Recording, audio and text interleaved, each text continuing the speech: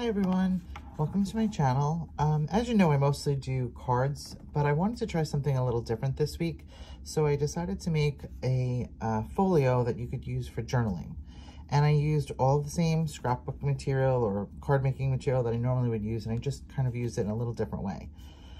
So to start, the outside cover, as you can see here, is really just a 12 by 12 piece of paper that is folded up in the center and glued around the edges to make a double pocket. So that's my folio, and it's kind of thick. I would say this isn't the thinnest of cardstock, but it really fits well, perfect size if you wanted to just use one sheet of paper for that. So what I did on the front, I'm not much of a seamstress, so I have stamps that mimic stitching. So I did that around the edge of all of these. And this was, I have a different video that I shared how to do this, but this is actually using colored glue sticks. And I'll get it a little closer. You can see the little key there. This is just, you know, instead of using wax as a wax seal, I used glue sticks. A lot of the paper itself comes from HunkyDory or purchased through Crafter's Companion. So you'll see a lot of that throughout. And I used a lot throughout as well of the Decal Edge Cutter by Tim Holtz. And I inked the edges with usually some kind of brown or gray or something like that. Okay, so as we open it up, the whole point of this is to give you space to do journaling.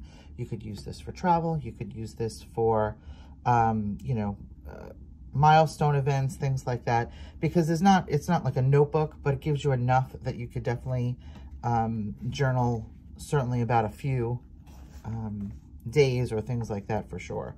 Or you could use it maybe like wedding planning, something like that. So to start with, in the front here, we just have a little tag, which my thought was you could really put something about what the journal is about on the back. And that's really just some book paper and some cardstock and inked edges, that kind of thing.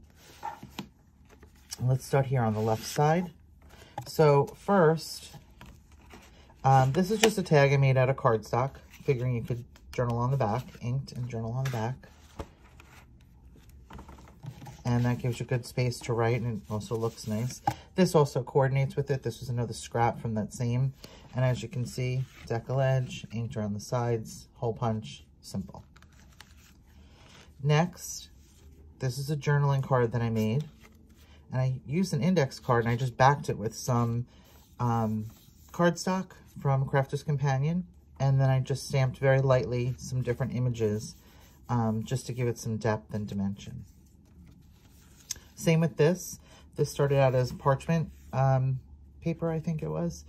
And just did some little stamps just to give it a little life. And this really is just some leftover cardstock I had in my stash. Now this was a little different, but so simple to make. So this is a 2-pocket folder. And the nice thing about it is the whole back is empty, so you could journal on the back. And all it is 3 pieces of book paper, folded one edge down on the second paper, folded another edge down, and that gives you the 2 pockets.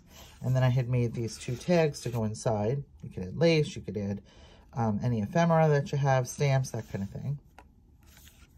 And this kind of coordinates with everything as well. So that's the left side. And on the right side, kind of the same. Use some stickers that I had in my stash. I figured the inside of this paper was good too, because as you can see, it's lined. I did ink it a little bit, but it is lined, so you could also use that for journaling. So in the back, I made this pocket, and this is just a piece of cardstock, piece of book paper with some stamps on it. You know, just book paper, backing, whatever you want to leave the back plain or whatever. This is, again, another index card that I just rounded the edges. I added some inking, some stenciling, and I used the circle punch to create this, just to let you see that there is a, you know, tag in there. This is 2 pieces of book paper, similar to what I did before, except instead of putting 3, I did 2, and then I cut it down a little. And I added some stamps to the front. And again, on the back, paper that you could use just to journal on, or, you know, leave plain if you like. Another index card with some stamping and some stencil and stamping on this side. You could use any colors that you want, anything that matches whatever your theme is. This was kind of all, you know, mix and matched of scraps that I had, but it kind of all works. And this is an old postcard. I just took some paper that I had, covered the back of it because I thought it kind of matched well with everything, inked it up. It gives you lots of room to journal. And then this, I don't know, this is my favorite part of the folio. But this was really just a piece of paper folded on an angle, another piece of paper folded on an angle. I cut a card to the size that I wanted, and then I put another piece of paper here with a notch. So really you could fit 3 items in here. And it doesn't have to be these tags that I provided. It really could be anything. You could put tickets in here, you could put pictures in here, and then use these in the folio elsewhere. They don't have to go in the pockets that they're in now, but this gives you room to expand and put other things in. So as you can see, there's a pocket back here. This is pocket here. And then in the front, there's this pocket here. Again, giving you room for any kind of tickets or things like that. So this is just my first attempt at using up some of my supplies and then, you know, something for journaling. But I'm going to definitely be making some more of these in the future. And we'll see where it goes. Hope you enjoyed.